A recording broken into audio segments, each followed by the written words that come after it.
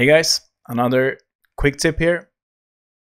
If you want to group different tracks and make them as a one track, so you can have different audio effects that will affect several tracks, you can group them together, and that's called track stacks in Logic Pro X.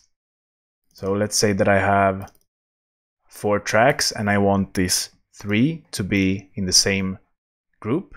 You can select them all and go to create track stack.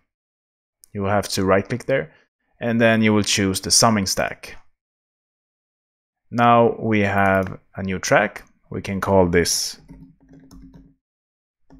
instruments, for instance. And now I can put some different plugins.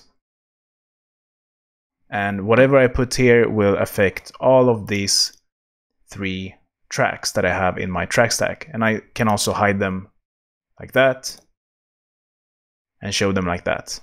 I can also put other instruments or other tracks into this track stack by just dragging it in like this. And now you will see that this track is inside this kind of folder here.